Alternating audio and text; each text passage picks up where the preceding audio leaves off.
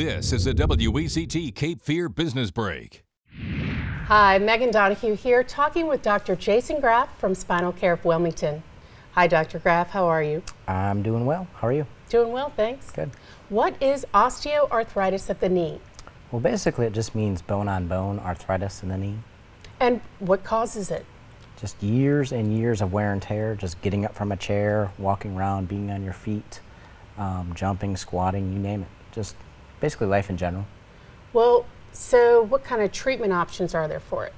Well, when it gets to be bone-on-bone, usually it boils down to one of two options. One is a knee replacement, surgery, and if you want a non-surgical treatment, I can actually decompress the knee. Okay, and tell us about that.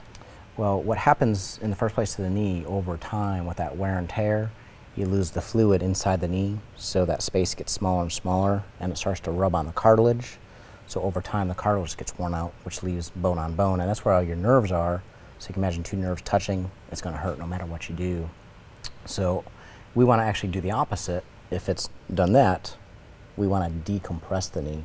So when we decompress the knee, it creates a vacuum inside that knee joint to draw fluid back in there to lift the bone off the bone. And then I use a class 4 laser, and I'll laser that cartilage to help the repair process. And something like this, does this require multiple treatments? Yeah, usually patients will go through 12 to 15 treatments on average over the course of a month and a half to 2 months. Okay, all right. And the first step, if they're interested in seeing you about getting help for this? Just call my office or go to our website. Okay, and you can get more information on the website by going to spinalcareofwilmington.com. For more details, go to healthfirst on WECT.com.